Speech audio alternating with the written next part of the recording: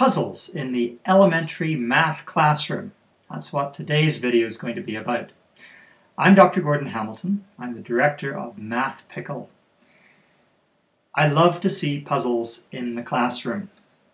The question is, which puzzles are good puzzles to include and which ones should be skipped? The idea here is that you have to take that puzzle and you have to take it apart. How are you going to do it? Well, you can start with the little yellow piece here. Okay, take that apart. That releases the red rod. Take that apart. That releases the purple piece here. So take that out. That releases the green one. There we go. Is that a puzzle that you would like to have in your kindergarten or grade 1 classroom? Aesthetically, it looks nice, but it takes a long time to put back together, probably about a minute. Now, that's a long time if you've got 20 students all working on different puzzles.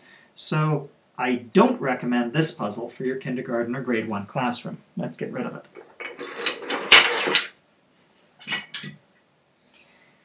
Another puzzle that looks really good is this one down here. This is by Caden Enterprises and it's a teddy bear bonanza.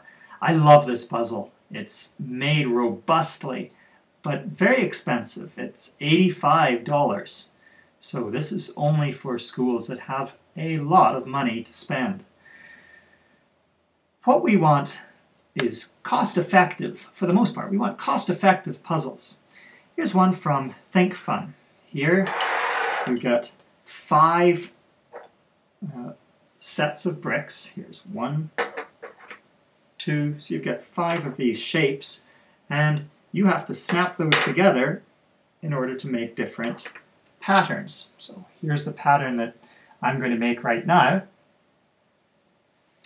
And how am I going to do that? Well, I'm going to do this, and this, that, and that.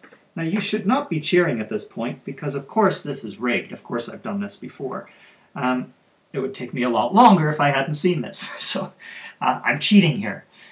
This is a great bunch of cards. It's cost effective not only because the game is reasonably priced, but because you get 60 different challenges. This is going to entertain your kids for a lot longer than the single puzzle that we just saw. The next puzzle, also from Think Fun, really one of the great companies in puzzles. This one is called Hotspot. This has been discontinued, sadly, but you can still pick up a copy from eBay. So here we go. Here we have these little ghosts, and the idea is that you have to get this ghost to the hotspot. How are you going to do it? You have to jump. Every move that you make has to jump. So that's my setup. You can just confirm this is a beginner problem. First, I'm going to jump here. Then I'm going to jump here. Then I'm going to do a double jump. And hey presto, I've solved this problem. Again, you should not be impressed. This is, of course, rigged. This whole video is rigged. But we have to recognize the quality of these Think Fun puzzles. They are fantastic. They bring a lot of joy and engagement to any math class that brings them in. This is a classic that you're seeing here. This is a game called Rush Hour. Equally impressive is this game, Tip Over. Here you can get it in a Spider-Man theme as well. Think Fun's not the only fantastic game producer out there. I also really like Smart Games. They do awesome puzzles, again, very suitable for your classroom. I'm going to be doing a full video on Smart Games and Think Fun, just because they deserve it. Of course, you don't have to spend any money to come up with a quality little puzzle.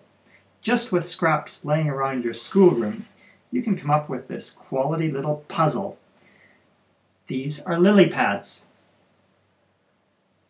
These are frogs.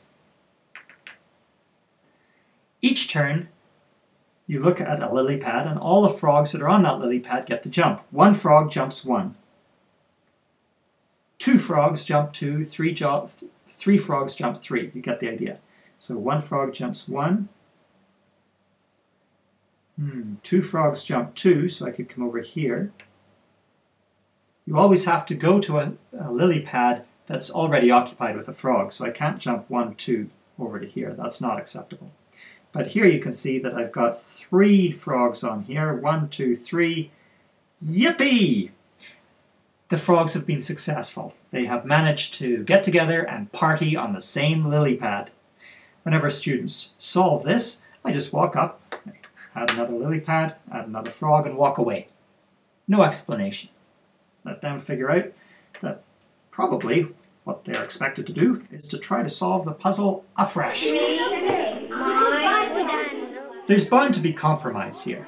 We want our puzzles to look good. We want them to be cost-effective. We want them to be easy to put away and easy to take out. We want them to have few pieces so that we don't lose them. Another property that I want to add to this already, we have to juggle all of these things that we want. Another property that I really like is to have a framework provided that students can come up with their own puzzles to give you and to give their peers. A really good example of this is the Grade 3 $1 Million Problem. You'll find this on the www.mathpickle.com website. Another puzzle that gives students the framework to create their own puzzles is Mimitsu. Mimitsu is the Japanese word for earthworm. That's why you have an earthworm crawling across your screen right now. Mimitsu gives students practice in prime and composite numbers. You'll find it on mathpickle.com under the Grade 6 section. I've reached the end of this celebration of puzzles without describing why they actually deserve to be in the mathematics classroom. And that's because at the core of a quality mathematics education is problem solving.